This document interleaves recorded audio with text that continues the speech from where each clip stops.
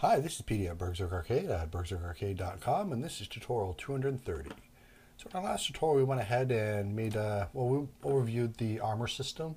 And we went ahead and made the adjustments to our PC class that'll allows us to have an array of equipped items. And pretty soon, we're actually going to have to get into creating a method to equip our shield.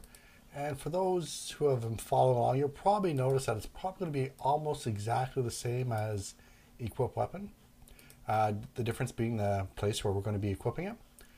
And there's probably some way we can actually, generalize this to have a method that just equips an item. And well, we'll get into that. First, what we want to do is actually just start creating shields. So I'm going to come into here, and where we have item equals create weapon. For now, I'm just going to comment that out. And actually, I'm just going to copy it. And instead of creating a weapon now, I want to create armor. Now, I do not have this method yet. So I'm going to come, I guess I'll come all the way down to the bottom here. And I'm just going to say create armor. And, well, I believe I was making these public. I'm actually going to delete these now. Just to save some room. So we had create weapon being private.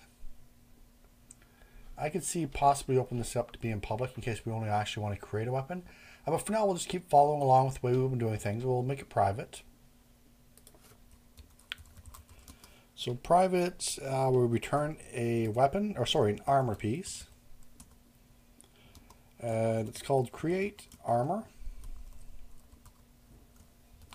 I do not believe it receives any parameters. And actually, if we just come up here, we'll just copy everything out of here because we know it's going to be the exact same except for the type of item that's created. So we start off, we'll just say armor. Lowercase armor is equal to, and then there's going to be different types of armor that we want to create, like the headgear, the torso and stuff like that. For now, we're just going to be working on a shield. So I'm just going to say create shield. And we will have to make that method, and I'll just quickly come down here and do it. So private void, I'm sorry, it returns an armor piece. And we could also just return an item. We talked about the inheritance before, but for now I'm just going to keep it as an armor.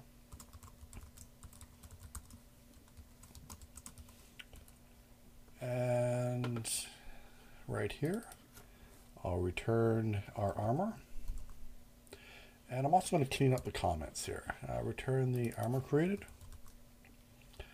Decide if we want to make, so decide what type of armor to make. And once we start getting into the other armor types, we'll have to find some way to pick between the different armor types. For now, like I said, we're just going to create the shield. So we'll come down here, and that's the exact same as what we have down here. So again, you can just cut and paste this, use it as a template. And after we've probably done a few of them, you might be able to come back and go, hey, look, there's so many things here that are the same. We could easily either convert just one method, make it generic, or break some of these parts out into other methods.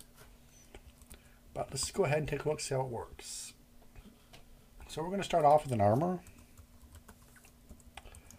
And I'm just going to call it, armor. And it's going to be a new armor. Now the string here will be for weapon names, except we're going to call our shield names. And if I spell it right. And it's going to be equal to a new string, and I only actually have 2 shields. I'll have to take a look. I'm pretty sure there's only 2 shields. And I'm just going to call it small shield and large shield. And I'm not even sure if there's actually a size difference. I could easily just call it shield 1, shield 2.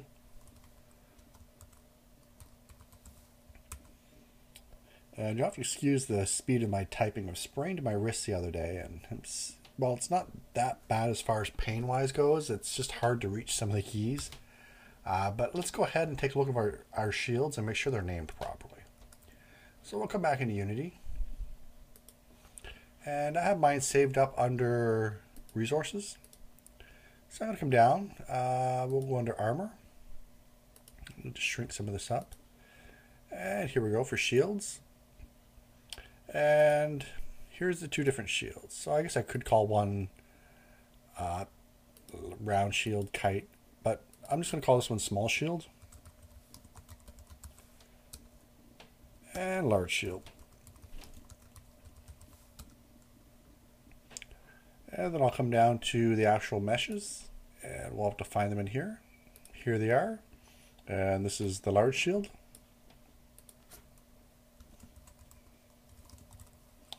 And hopefully I'm spelling it right. This will make this the small shield.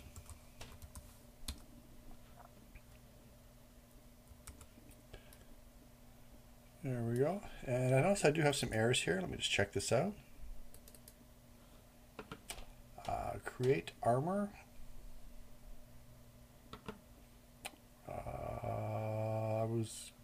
Okay, these were static. That's fine. We'll just keep them all as static.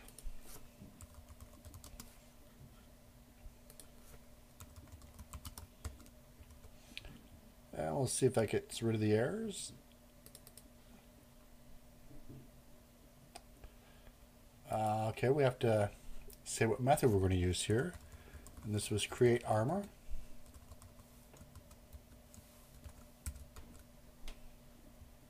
Yeah, we'll come back in. We'll just see if we can keep getting rid of the errors. These here are because we haven't got to that part yet. That's fine. I just wanted to make sure I had the names done right. Alright, so we have small shield, large shield. I want to come through and I'm going to get rid of all the weapon names. So let's go through. And just like before, we're going to go through, we're going to grab the array, we're going to get the total length, and we're just going to do a random range between them. So the length actually comes out to be 2, so we're going to have a range between 0 and 1. And that's fine. Then assign the max damage. So instead of melee weapon here, we're now going to have armor. And of course, we could have also just called this shield as well. Except we're going to have different properties here. We're not going to have these particular properties. So let's actually make sure the comments are the same as well, or fit to what we're making. So I'm just going to assign a few of the properties for our shield here. So assign properties for the shield. And if we just come over and look at the armor class, or the armor class, one of the things is armor level. So we'll just go ahead and assign that. So I'm going to say armor level is equal to, and we're just going to grab a random range again. So I'm just going to cut and paste that. And we'll want to assign an armor level.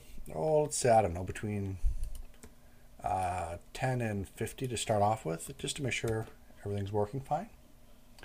And we can go back into armor, see if there's anything else we want to assign. There's an armor slot. Now, I didn't date this, but we actually designed this class quite a while ago. I believe we went over it during live show number 2. This is when we originally created it. Now, we might be getting rid of these now.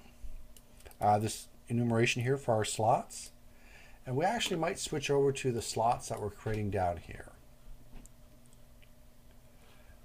Let me just go back and take a quick look here. It's definitely something to think about. I'll do a little bit of thinking about it off camera. I don't really see a need for this anymore. Yeah, I really don't see it. We could still use it, but we might not need it anymore. But we'll look at that a little bit later on, maybe during this week's live show. Let's just come back to our item generation script, and for now we're just going to leave the armor level there. We do have some miscellaneous properties up here that are going to be made. For instance, its value, its rarity. Well, rarity we're automatically assigning common value to because we don't want to deal with uncommon and rare items yet.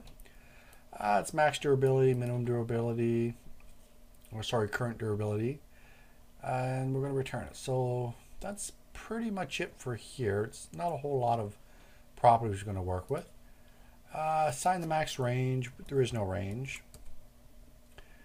Okay, well, we do want to load the icon for it. So we're going to grab the armor dot icon equals, and we'll want to change the path here. We're going to need the path now to our actual icons for our armor. And while I'm here, I'm also going to change this to armor.name. So let's go ahead and see if we actually have this path set yet. I don't believe we do, so I'm going to come over to Unity and take a look at game settings too. And I'll just load that up. And I actually want to see what this error was. Shield names dot length. What was the error?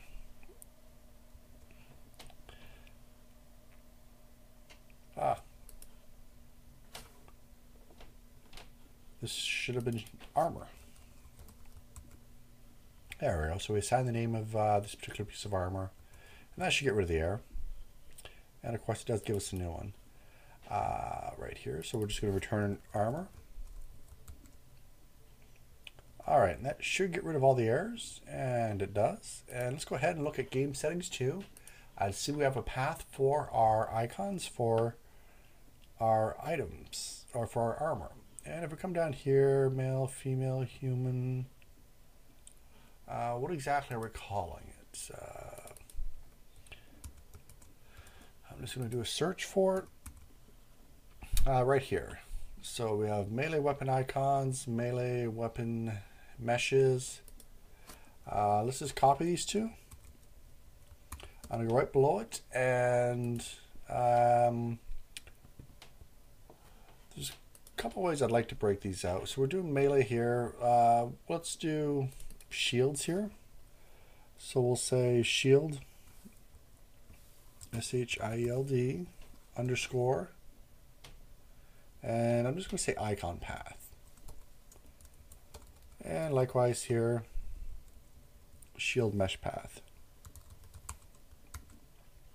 And then go ahead into Unity and figure out where these are. So I'm actually going to be moving this stuff around.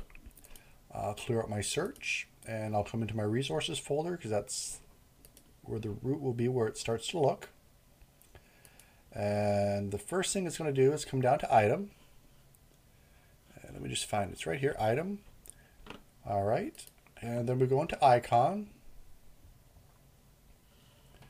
And for the shield, so we go into icon. And then we'll want to come into armor. And I'm actually just going to cut and paste just to cut down on some of the typos. So we get armor. And then it looks like we're going to come down to shields. Now I'm debating on whether or not I want this to be plural. And I think I will keep it for plural for now. And if I ever do change it, I'll just come back and change it here. So shields. And then we have the name, but I only want the path to get here. So that works out fine. So I'm going to close out icon. And take a look at this one here for our mesh. So we got icon mesh, or sorry, item mesh, which is right. We come down to item, we go into mesh. Next will be armor. And I'm just going to cut and paste from there. It's spelled the same. And did I break this out into shield? I did not break this out into different types of armor. And I'm going to do that for now. I'm going to create a folder. And I'm going to call this shields.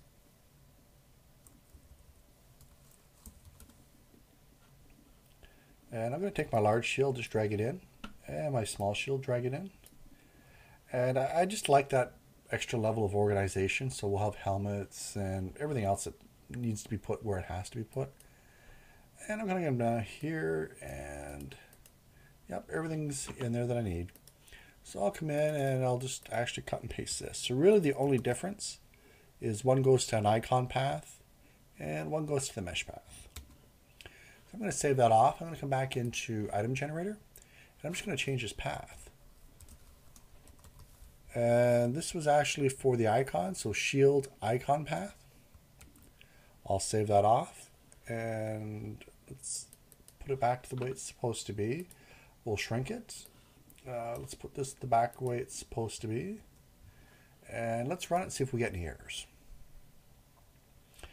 Alright, so let's open it up. And here we go. We actually have shields being made.